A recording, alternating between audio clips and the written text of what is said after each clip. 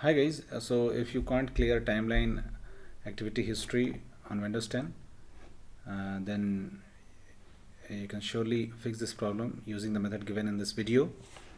So let's see how to do it. First of all, just search services in the Windows 10 search box. Now click on services to open it.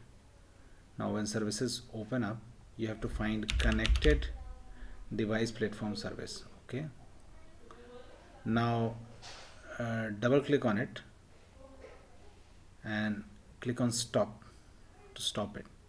Okay, now what you have to do is to go to this location. I pasted this path in the description of the video given below. Okay, just go to this path,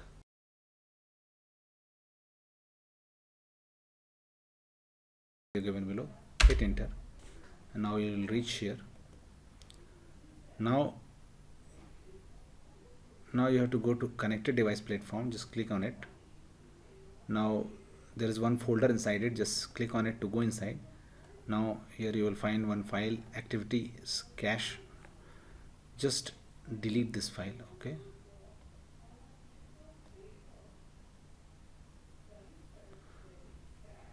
close this service also.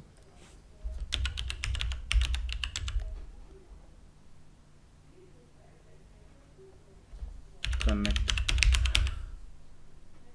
device platform user service 2409. Okay, this is the same service.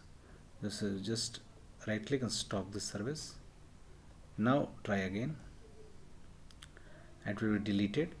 After that, restart your computer and your problem will be fixed. That's it guys. Please do like the video to support us, and thanks for watching the Geek page.